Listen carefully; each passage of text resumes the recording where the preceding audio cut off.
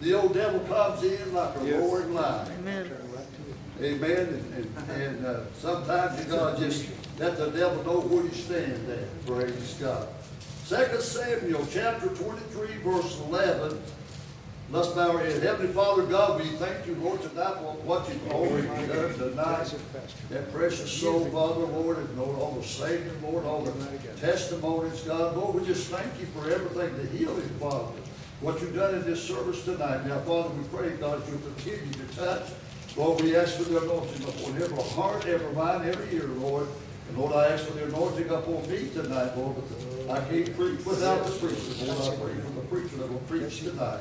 And Father, we just say, God, that you just bless this service. Lord, bless those that hear the word tonight. Lord, bless those who are not here tonight. God, you understand. You know the reason why, Father. We pray now, God, that you just minister to each and every one in a special way, Father. And God, we give you the praise, the glory, and the honor. Everybody says, Amen. There comes a time, now this is what I'm going to be preaching on tonight. There comes a time you have to hold your ground. That means you got to maintain your position. There comes a time you have to hold your ground.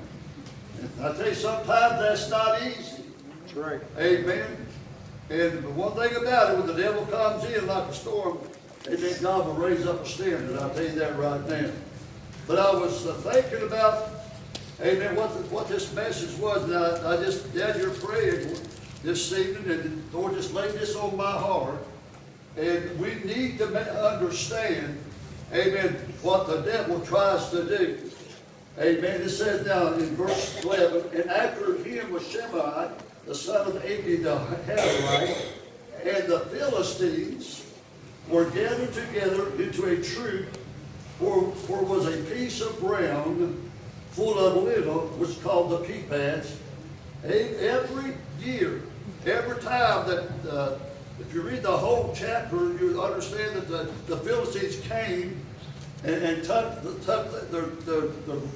things away from the children of Israel. And finally, thank God for this one guy. Amen. And I tell you, if you let the devil, just like the Philistines here, if you let the devil take over, he'll take over. Amen.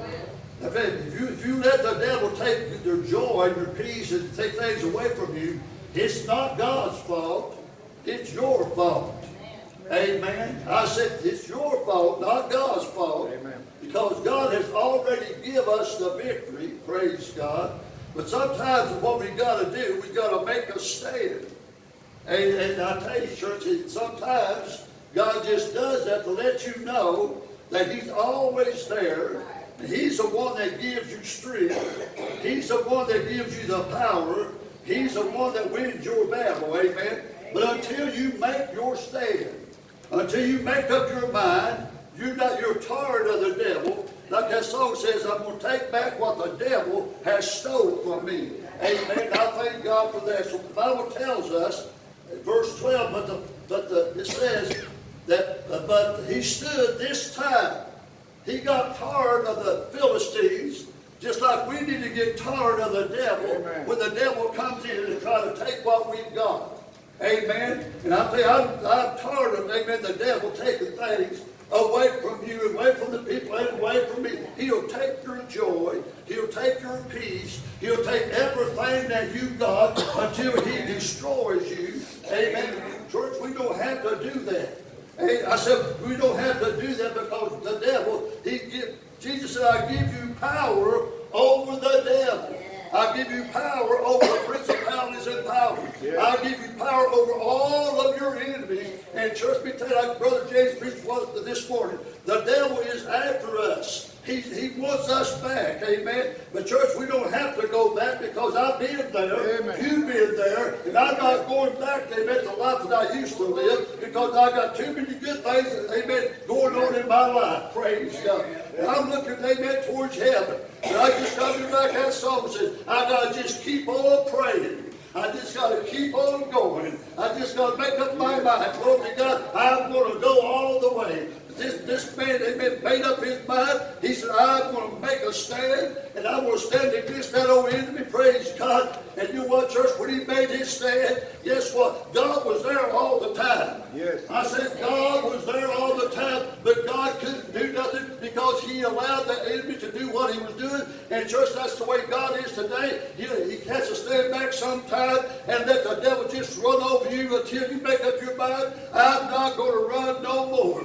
I said, I'm going to make my stand. And the Bible says that the enemy will come in like a roaring lion. But he said, resist him, amen, stood fast in the faith. He stood by faith. He knew he wasn't going to win this war, praise God. It may have cost his life. He said, this time I'm going to make my stand. And church, when he made his stand, amen, God came up on the scene and gave him victory. God will give you victory tonight if you'll make your stand. Amen. I'll give a Lord a hand for that, church. Yes. Verse 12 says, but he stood. This time he was making up his mind to stand in the midst of the crowd. He defended it and slew, he didn't say the Philistine, he said the Philistines. I mean, church, God said we can have power over the principalities and the powers and the rulers of darkness and anything that comes at us. If we'll just make a stand, glory to God, and said, I'm going to stand for Jesus. And that's what I'm going to talk about tonight, praise God. We need to make a stand. And church, we tell you, we're living in a world right now. Seems like people, Brother Jake, is ashamed of Jesus. Amen. I'm not ashamed of Jesus. Amen. If you lost your joy, you need to go back to Jesus. If you lost your peace, amen, you need to go back to Jesus. If you're not happy where you're at, just go back to Jesus, church. And let me tell you something, the old devil will try to discourage you, the world will try to discourage you. And church, there'll be times that they'll look at you, think that you're peculiar, that you're foolish because you made up your mind that you're going to serve Jesus. It doesn't make no difference what they say or what they do. They may talk about you. Are you listening? Somebody shout tonight. Somebody needs this tonight. You got to make a stand. Yes. Amen. Especially for Jesus. He's your sole resource tonight. He's everything to you tonight. Glory to God. The Bible tells us in 2 Timothy chapter 1 verse 7, for God has not given us a spirit of fear. See, there was a spirit of fear upon this man. Yes. But you know what, church?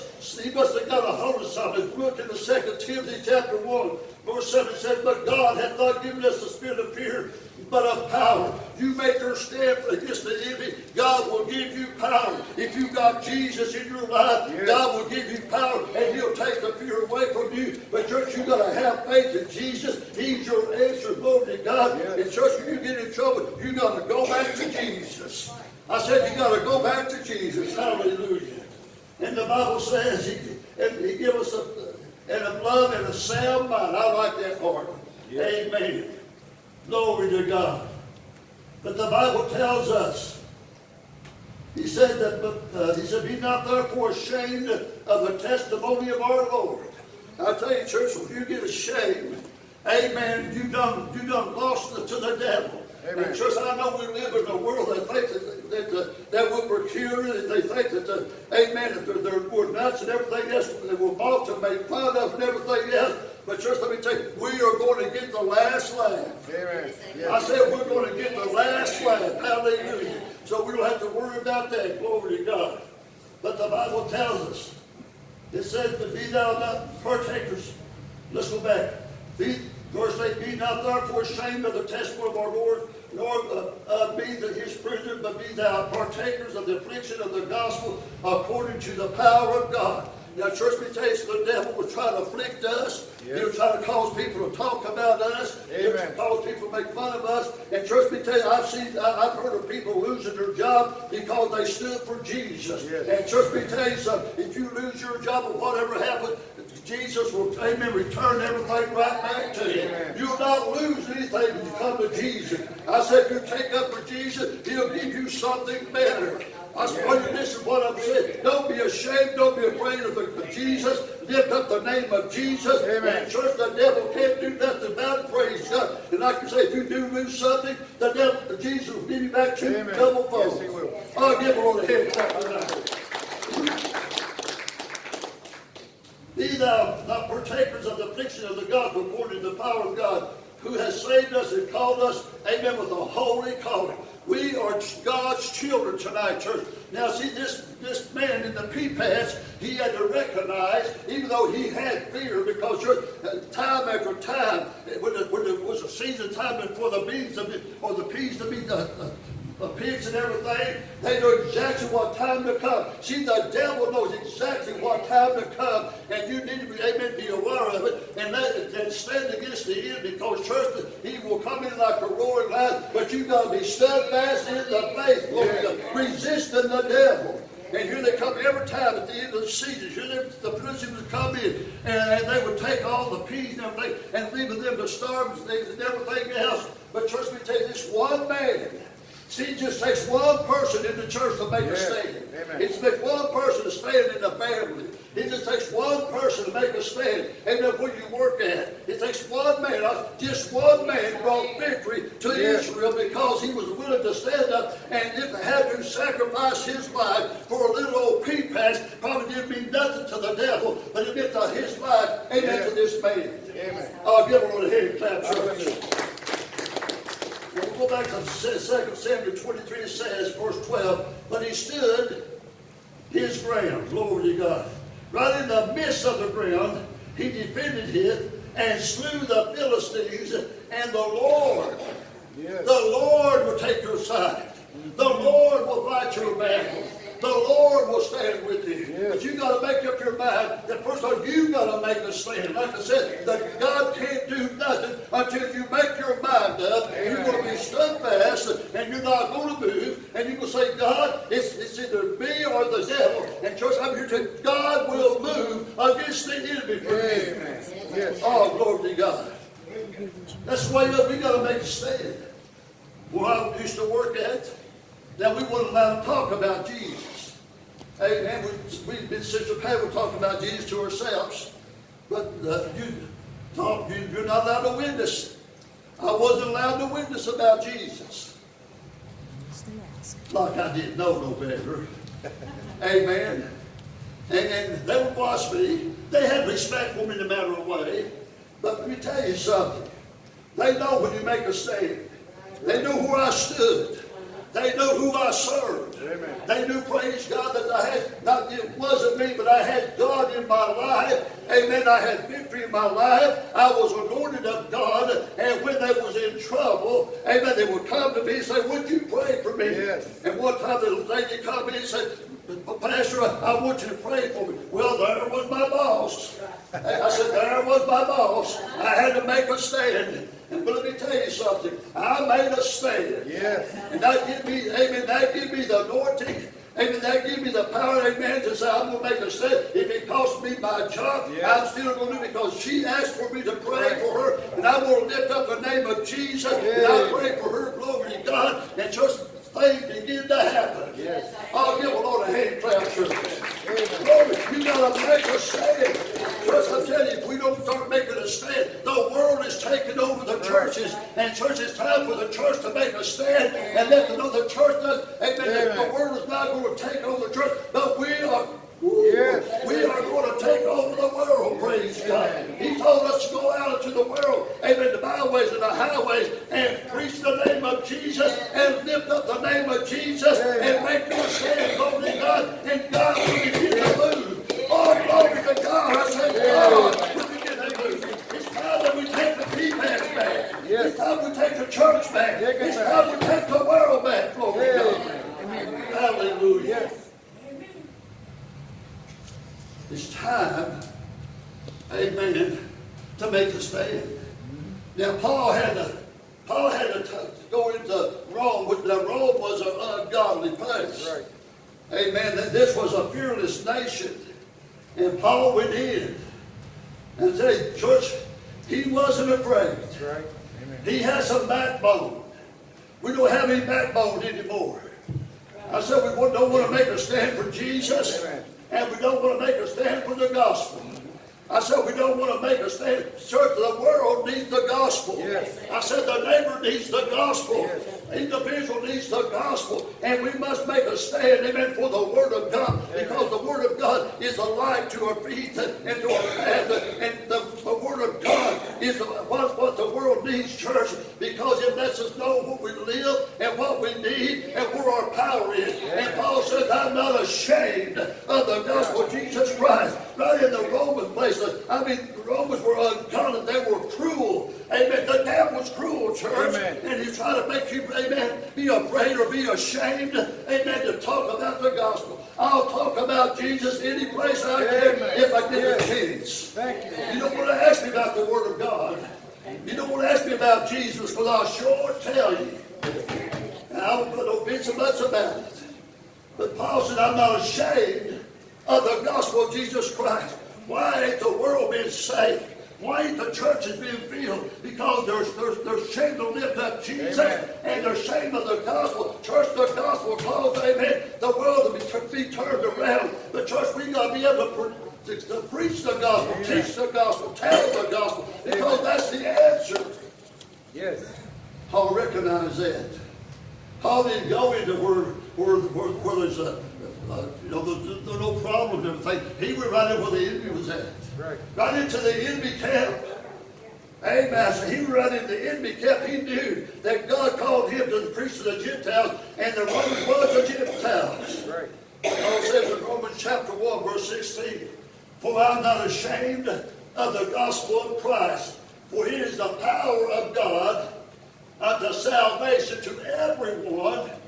That means black or white, little or old or young, whatever it may be. If they could just hear the gospel, understand the gospel, it's for everybody. Not just for minority, it's for everybody. Amen. Well, maybe the doctor don't want to hear the gospel. Maybe the big wheels don't want to hear the gospel. Anytime you get a chance, you got to go open up, take it. Amen. Amen. For it's the power of God to salvation to everyone that believeth, to the Jews and also to the Greek. That means the Gentile. Paul had a vision. Paul had a burden. Do you listen to your burdens? I believe, church, that we were so far away from Jesus sometimes and far away from the anointing of God that you don't even have a burden. See, if you don't have a burden for the lost, if you don't have a burden for somebody, praise God, amen, there's something wrong with us. Can I hear that? You need to have a burden for our nation. Yes. You need to have a burden for our church. You need to have a burden for the world. Are you listening? Because the world needs Jesus. I said the world needs Jesus. The church needs Jesus. The church needs the gospel. The world needs the gospel. And church, we shouldn't be ashamed to proclaim it and say God is the answer. Amen. Yes. Glory to God. The Bible says in Psalms chapter 119, verse 104, it says, through thy precepts I get understanding. Therefore I hate every false way. Amen. If you want to stir the old preacher up or the pastor of the church, I tell you, church, the church should have enough knowledge and enough wisdom, amen, to understand false ways. Amen. Amen. It's not God's way. Amen. Now, let me tell you something. I don't care if the homosexual comes in, amen, sit down in their seat. Don't have no problem with them. Amen. Because I'll preach the gospel to them. Amen. Or you listen to what I'm saying. Or those that order their babies or whatever. They need Jesus. Yes. And they need to be told about Jesus. Amen. I don't care how bad a sinner that person is. Amen. They're welcome in this church. Amen. Amen. Where I can preach to them. And church, me tell you, where you can love them and let them know, praise God, that Jesus is the answer. And you got the answer just the same way they can get the answer. Yes. Amen. But you got to hate the false ways. You can't go along with things. If it's wrong, it's wrong. Right. And sometimes you have to tell them it's wrong. They may not like it sometimes, but the truth will set you free. And that's what the church needs to do. That's what we need to tell the world. The truth will set you free, and that's what you got to have. You got to tell them the Word says, amen, that if you come to Him and believe in Him, amen, and sorry for your sins, He will save you and deliver you. Amen. Amen. Thy word is a lamp unto my feet and a light unto my path. You can't go wrong, church. if you didn't stay in God's Word. First of all, you got to have Jesus, and you got to have the Word. Now, if you'll notice, see, I preached one time putting your ducks in an order. First of all, you got to have Jesus. And the second thing you got to have the Word. You notice that Jesus gave the 3.5 years, Jesus gave the disciples the Word. Yes. I said that Jesus gave the disciples the Word. Are you getting some understanding now? So church, first of all, we got to get the Word in us for the Holy Ghost, which I'm about to talk about now. See, we got to have the Holy Ghost. The church don't have it. Amen. I said the church don't have it. I'm talking about being filled up with the baptism of the Holy Ghost, speaking in tongues. And I believe that most of the churches are ashamed of the Holy Ghost. Right. It's a him. It's a person, and you better not be ashamed of that person. Amen. Give the Lord a hand clap, church. Amen. You say, Brother Matt, you're going harping again. I'm not harping, I'm preaching the gospel. Amen. This ain't a pet peeve, amen. It is the gospel. And church, let me tell you something. The church needs to get hungry, and the church needs, amen, to recognize that they need to have the power, because you got to put your ducks in order. You got to have Jesus, you got to have the Word, and you got to have the Holy Spirit to lead you and guide you and anoint you and put some fire over you. Amen. Yes. Thank you, Lord. Praise God. You need that fire. Hallelujah. That means the anointing. Yes. I don't like dried up preaching. I don't like dried up training. I don't like dried up teaching. I like something that's on fire. Yes. I like to feel the anointing go forth. And the churches don't have it. No wonder the church is not filled. Right. Unless you give them sugar. Amen. You're catering to them. Thank God for the small church, because let me tell you something. First thing, a lot of pastors couldn't pastor a small church. Right. Amen. You know why? Because they got to ignore you. Because, see, everyone is not perfect. And see, when you're a pastor, the Bible says, know your sheep. Amen. And sometimes you have to preach on your sheep. Not on them, but to them. Right. I don't preach on them, I preach to them. Amen. For the Holy Ghost, and they may either straighten up or whatever. And church, the big churches, they don't care how you live or anything else. They just want their crowd, and they're preaching just a little sermon that's a sugar-coated word to get you in. And they don't care a bit about your soul or nothing. I care about your soul. Amen. I want you to go to heaven. And I want you to be, amen, ready when Jesus comes back. So I've got to preach the Holy Ghost. Amen. That the Holy Ghost will convict. I said the Holy Ghost will convict you. Yes. He'll counsel with you. He'll let you know where you stand with God. Right. And church, we need to get back, and He'll give you a witness. Yes. To testify about Jesus. You'll be bold in the Word, and you'll be bold in the Spirit, and you'll be bold in the gospel, and you'll be not ashamed of Jesus, and you'll not be ashamed of the gospel. Amen. And you won't be ashamed of it. Amen. Oh. Amen. Oh, I love Jesus. I love Jesus. Oh, He's so good. Will you worship the Lord tonight? Will you worship the Lord tonight? Lift up my hands up and say, Jesus, I worship you. I love you. I praise you. You take my soul and put me on the way to heaven, and you put me on the road of highway of holy, and I'm on my way to heaven. If I turn to this street every day, I'm walking with Jesus. I'm talking with Jesus. I'm running with Jesus. I'm running with Jesus. I'm talking to Jesus. I ain't ashamed of Jesus. Woo, glory to God. Hallelujah. Oh, I love my Jesus. Yeah. I just love your son. One time you love with your church. Look like the devil, act like the devil, talk like the devil outside the church. Yep. But the small church, Billy Graham come from a small church. Jimmy Swagger come from a small church. Right. A lot of these big time gospel preachers, they come from a little church. Amen. Amen. But the small churches, you know where everybody lives at. Right. You know where they're coming, they're going. You know where their ups and downs are at. It's hard to pastor a small church if you really love the people. Because you got to be long-suffering. Paul told Timothy, preach the word. reprove, rebuke, exhort with all long suffering. Right. Paul knew what it meant to pastor a small church. Thank God for the small church I'm not seeing. I'd like for this church to be filled. That still be a small church. I couldn't handle a big church. Get too old and feeble. Unless the Holy Ghost come upon me. And the Holy Ghost come upon me, I can dance with the best of them. I can preach with the best of them. Oh, you listen to what I'm saying. Oh, me after church. But that's okay. I got the Holy Ghost. I got the Holy Ghost. I got the Holy Ghost. I've got some fire under me. I'm not Jeremiah.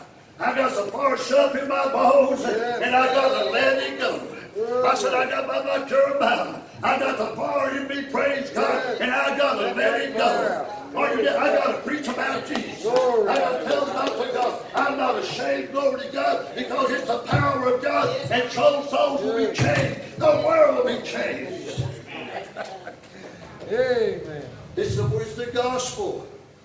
Paul said, be filled with the Holy Ghost, be filled with the Spirit. That's what he means. But the trouble is, the church moved uptown. Right.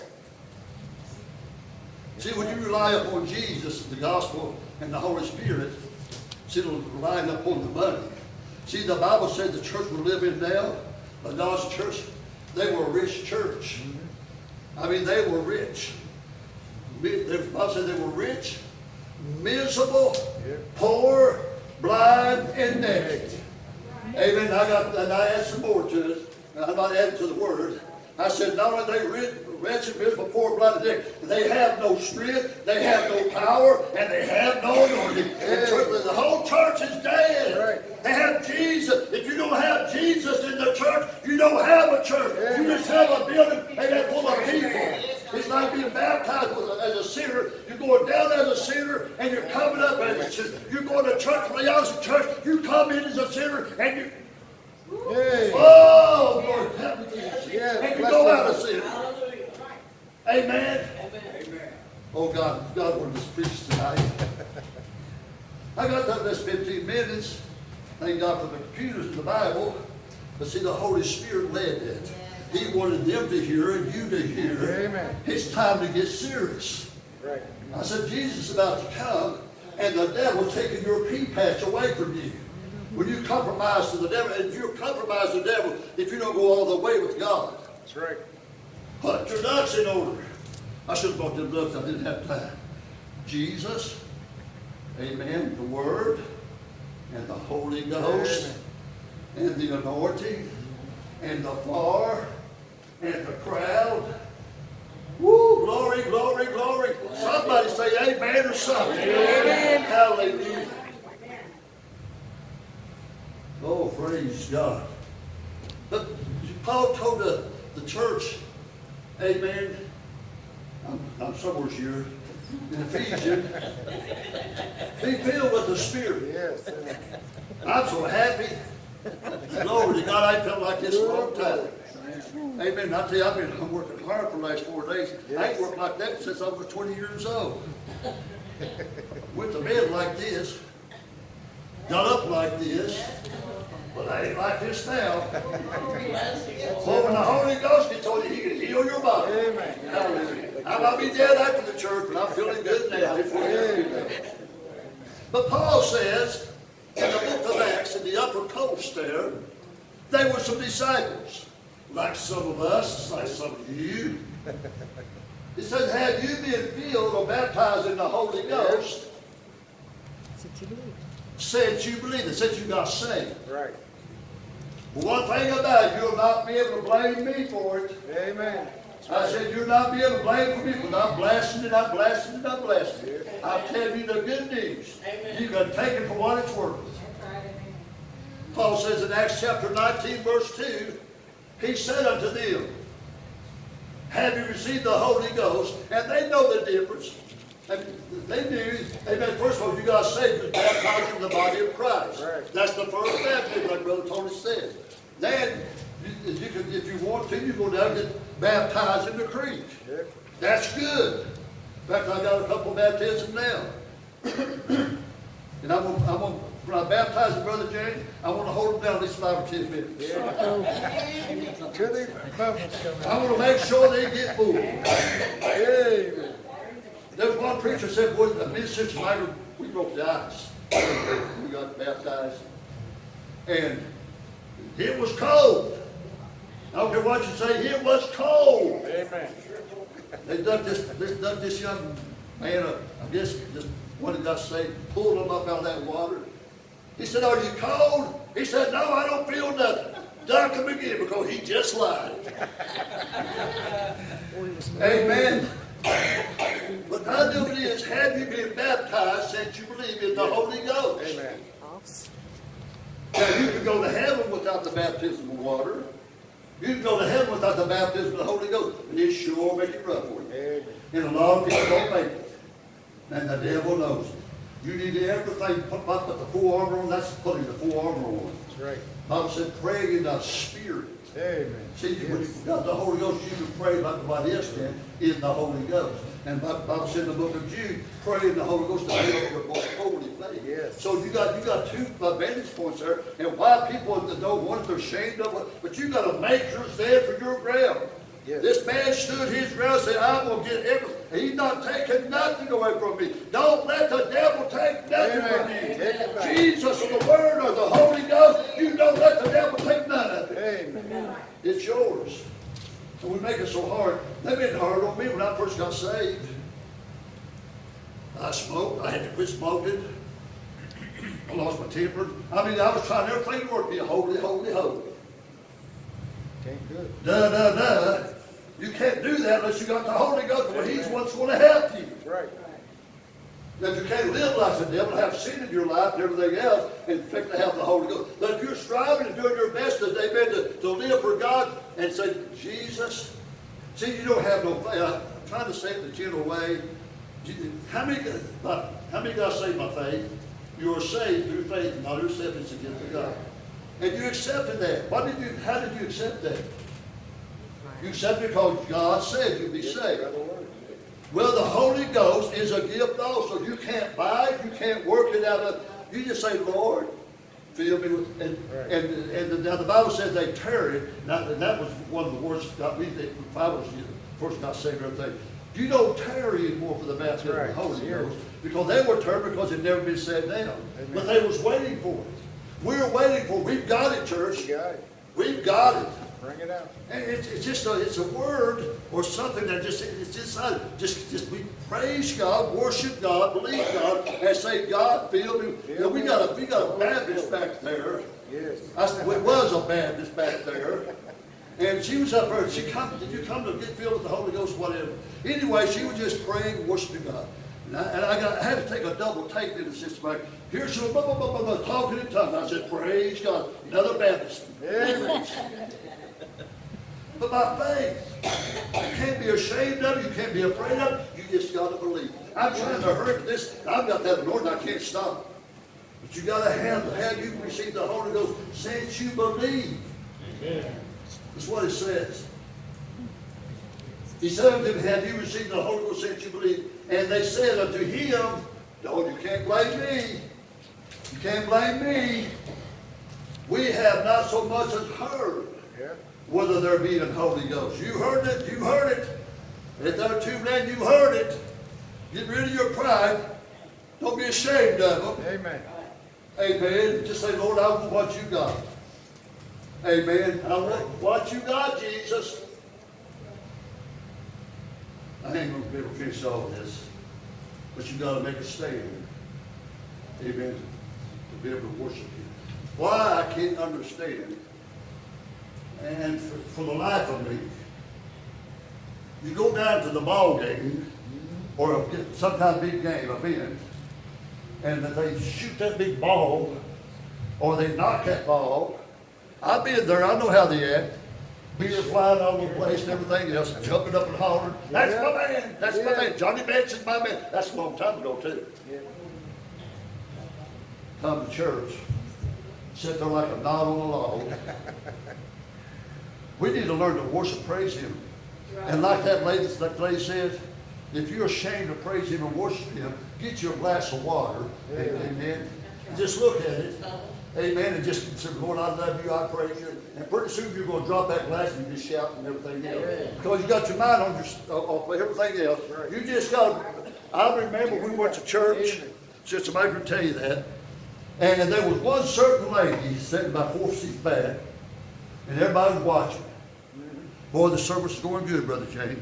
Boy, they were singing. Boy, they lifted their voice and everything. And they was waiting. And I told her, just about the time everything got good, she began to shout and jump up and down, run up and down. And the whole church, they was waiting on her to do that when they should have been waiting on God and the Holy Spirit. And praise God, let somebody else lead it. Amen. I'll give a Lord a hand clap. If you have to wait on somebody, you're a problem. Right. Did I say that again? If you have to wait on somebody, you have not a problem. Amen. So we need to serve the Lord with gladness. Not to serve the Lord with gladness. Psalm 100, verse 2 through 5. Come before His presence with singing. Know that the Lord is good. When you know that the Lord is good, He's not going to give you nothing. That's not good for you. Right. Amen. Well, that Holy Ghost is of the devil. No. The Holy Ghost will help you worship. Amen. Woo. Come before His presence with singing. Know ye that the Lord is good. It is He that hath made us and not ourselves. We are His people. We're His people. He's going to take care of us. And His sheep of His pasture. Enter into the gates with thanksgiving. Praise God. I didn't go to church tonight. I didn't go to church this morning. Just the same old preaching, same old singing, same old this and same old that. Well, because we got the same old person. Hello? Same old person come to church, the same attitude. See, you're not by yourself because most of them do that. Come into His presence with thanksgiving. Yes, hello? I said hello. Yes. Hello. Give the Lord a hand clap. Praise God. We gotta come in with thanksgiving. Ooh, Lord, I wish I got there with you. I don't like to be one of them big churches preachers. They probably run me off. Amen. That's nuts. Enter into His gates with thanksgiving, into His courts with a praise. Be thankful unto Him and bless His name. For the Lord is good. The Lord is good. Amen. In closing tonight, I'm going to cut it short. But I think about running out of time. How many minutes I got? Uh-oh.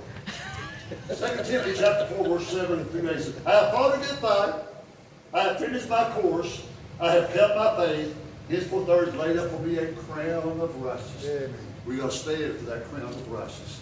Don't let the devil take your crown of righteousness. Let's stand tonight.